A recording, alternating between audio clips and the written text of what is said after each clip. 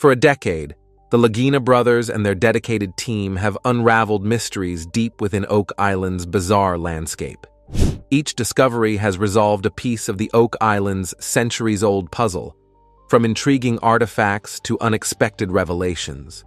With every discovery made in 2022 taking them a step closer to the island's treasure, they have also made discoveries that change history as we know it. What are these untold stories of Oak Island? How close is the team to discovering the hidden riches of this island? Join us on this great adventure as the Curse of Oak Island unveils its top 10 discoveries of 2022.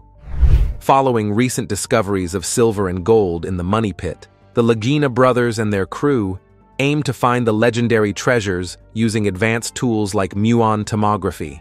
They also planned extensive digging, including new tunnel and shaft methods, to pinpoint the treasure's location.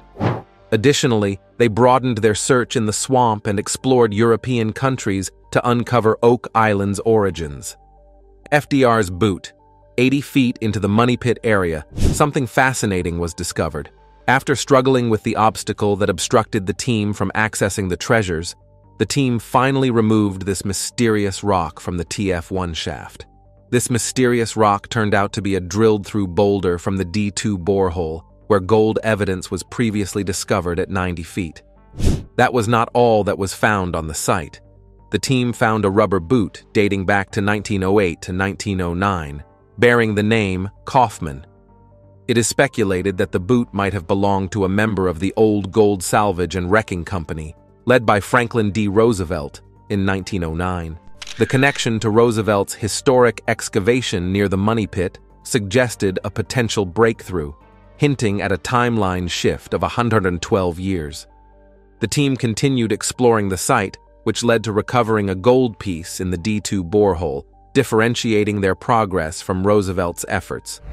They also discovered ancient timbers, which made them anticipate what was buried deep in the ground, but the team had to pause the excavation at night. Spikes and rock drill. Still in the Money Pit area, the Oak Island team closely monitored the excavation of the B4C shaft, which was just 5 feet north of borehole C1.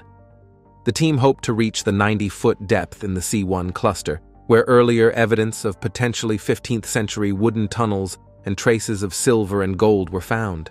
They speculated that they may have located the original Money Pit or a tunnel leading to a treasure chamber. Even though a bedrock stopped them 130 feet in the B4C shaft, they were still determined. Several efforts led to the unveiling of a hand-wrought spike and a rock drill. The rock drill is thought to date back to medieval times. It might have been used in constructing the original Money Pit chamber. Later, blacksmithing expert Carmen Lega analyzed the iron spike in the research center and hinted that it was potentially linked to the original Money Pit construction.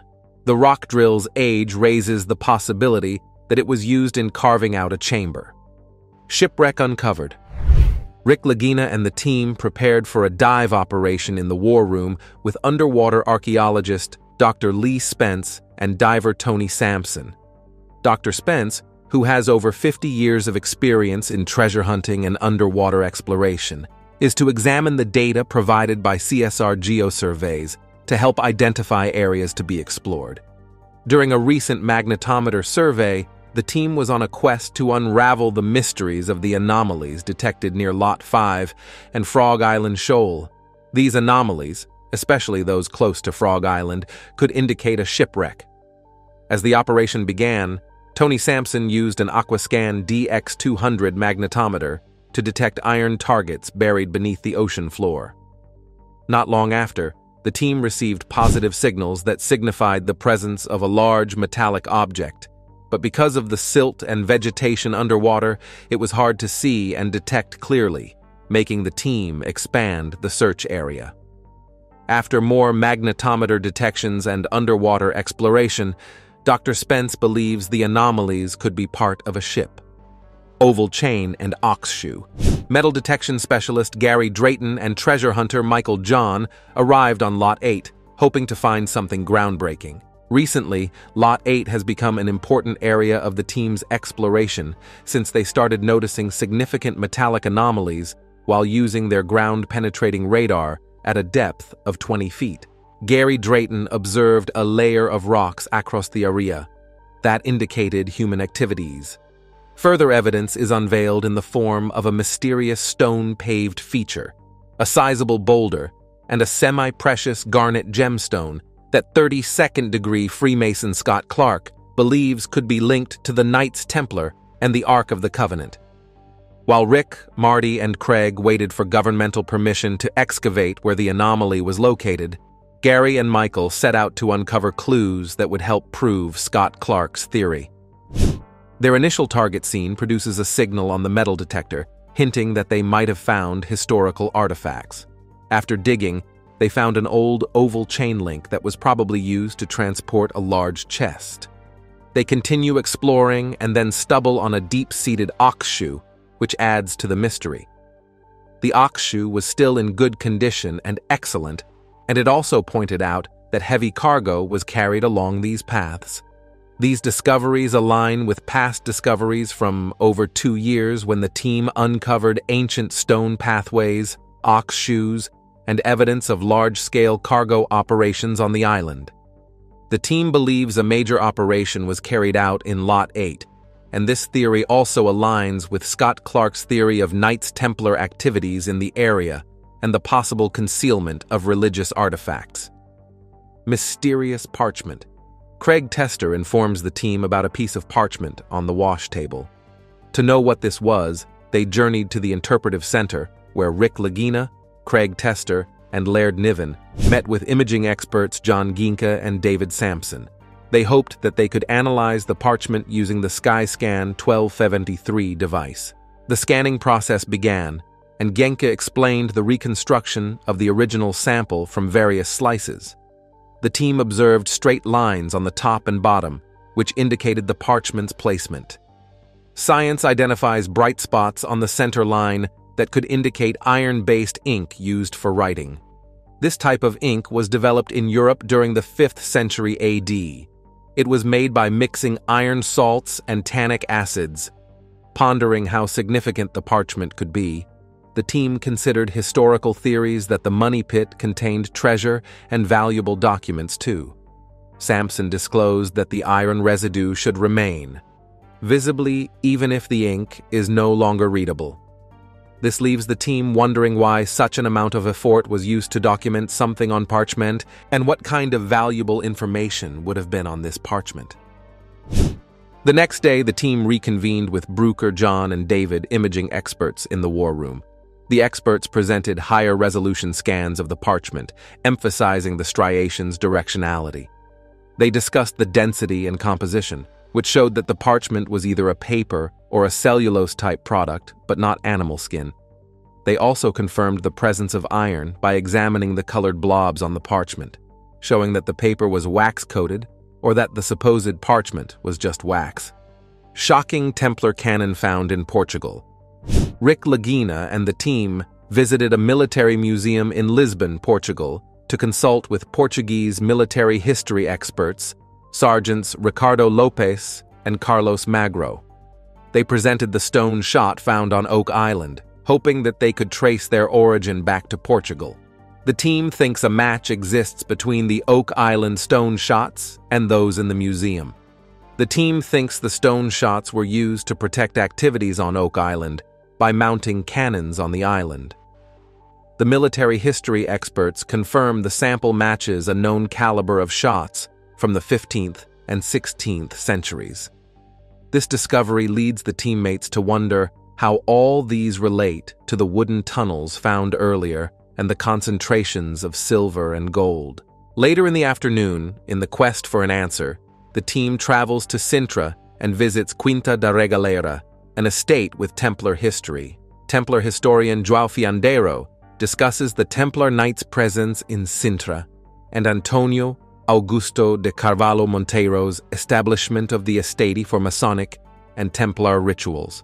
They focused on the initiation well, a deep structure with 9 levels and a 13-foot diameter. The well is similar to the structure of the Oak Island money pit, hidden inscription linked to Knights Templar. Rick Lagina, accompanied by his nephews Peter and Alex, along with Oak Island historian Doug Crowell, set out on a journey to Póvoa de Lanhoso, Portugal, to explore potential connections between the Knights Templar, specifically the 14th century sect that was famously referred to as the Knights of Christ, and the recent discoveries on Oak Island that are believed to have Portuguese origins. These discoveries include a stone road in the swamp, a ship's cannon fragment, and 2 stone cannonballs. They begin their investigation in the Church of Fontarcada, where local historian João noted that it was the first land granted to the Knights Templar in Portugal. The church, dating back to 1126, holds symbolic clues rather than written records. They examined the church walls for masons' marks and other symbols, and found one similar to the one carved to the legendary 90-foot stone on Oak Island. The discovery raises questions about the origin and meaning of that unique symbol. The team then heads to Tomar, Portugal, known as the Templar City, to explore the Templar connection further. The city's Church of St. John the Baptist is another significant Templar site. The team discussed with experts the history of the Knights Templar in Tomar, their rebranding as the Order of Christ, and the symbolic changes in their cross emblem. The conversation with João and the examination of symbols show the possibility that Nolan's Cross, a formation discovered on Oak Island, represents the symbol of the Portuguese Knights of Christ. The similarities between the elongated cross on the church and Nolan's Cross confirm this theory. Evidence of shipwreck in swamp. Michael John and heavy equipment operator Billy Gerhardt, along with Gary Drayton, David, and Peter, explored the southern edge of the mysterious triangle-shaped swamp. Their mission was to validate Scott Clark's theory, but they were unable to discover any metal that would shed more light on the theory. However, they uncover intriguing ship-related artifacts, such as pieces of wood resembling old sailing ship components. The discoveries include irregularly shaped planks that looked like decking or siding from a large ship. This unique piece of wood could be linked to a smaller nautical vessel, possibly associated with the trapezoid-shaped artifact dated to the 1680s. These findings prompt discussions about Fred Nolan's previous discoveries, raising the possibility of a ship hidden in the swamp. The prospect of connecting these artifacts to traces of silver detected in the money pit adds further significance to the ongoing investigation. On Lot 8, metal detection expert Gary Drayton, Jack Begley, and surveyor Steve Guptill explore an intriguing anomaly marked by LiDAR and Zena's map.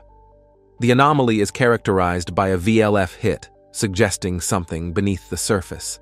The team begins gridding the area for investigation, emphasizing the importance of understanding the island comprehensively. In Lot 8, the team discovers a significant metal object resembling the head of an iron rod or possibly a chisel. Gary Drayton suggests it could be a swage hand-point chisel dating back to the Middle Ages, adding historical depth to the Oak Island mystery. The finding raises questions about the area's history and the possibility of additional significant artifacts. The ongoing discoveries in the swamp and Lot 8 fuel the team's determination to uncover the secrets of Oak Island. In addition to artifacts, the team has recovered a metal object similar to those found near Smith's Cove on the island's eastern end. Blacksmithing expert Carmen Lega deemed 2 iron tools, known as swages, discovered on the western side to be of significant importance. The team ponders the potential age of these artifacts and their connection to deeper anomalies detected underground. Following these discoveries, Marty Lagina, Jack Begley, and Gary Drayton embark on an excavation on Lot 8, a location with compelling anomalies. The team gains permission for a 5-foot-deep dig to explore the mysteries beneath the surface. Equipped with metal detectors and optimism, they aim to find evidence of human activity in hopes of obtaining a permit for more extensive excavation. The team encounters challenges during the Lot 8 dig, including rocks and signs of prior disturbance. Despite the obstacles, they unearthed a massive artificially placed boulder and a paved feature, indicating potential human intervention. The team speculates about the significance of these findings, pondering the existence of tunnels, vaults, or hidden treasures below. The investigation turns unexpectedly when Gary Drayton discovers a unique artifact, a piece resembling part of a horse's bridle. This raises questions about why a horse-related item would be found on Oak Island, considering historical records only mention the use of oxen for farming on the eastern end. The team contemplates the rarity of such a discovery and its potential link to other artifacts and anomalies. The team's excitement grows as they consider the uniqueness of these discoveries and the possibility of uncovering more hidden secrets on Oak Island. The findings, including the horse-related artifact and the chain, add complexity to the island's history and fuel the team's determination to delve deeper into the mysteries beneath the surface. These discoveries have added layers to Oak Island's mysterious past, fueling the team's determination to unveil the island's hidden secrets. Future excavations promise more revelations, promising a deeper understanding of the historical significance of each discovery. Let's hear your thoughts in the comments about what you expect the new season of Oak Island to bring below. Also, don't forget to like this video and subscribe to the channel for more. See you soon.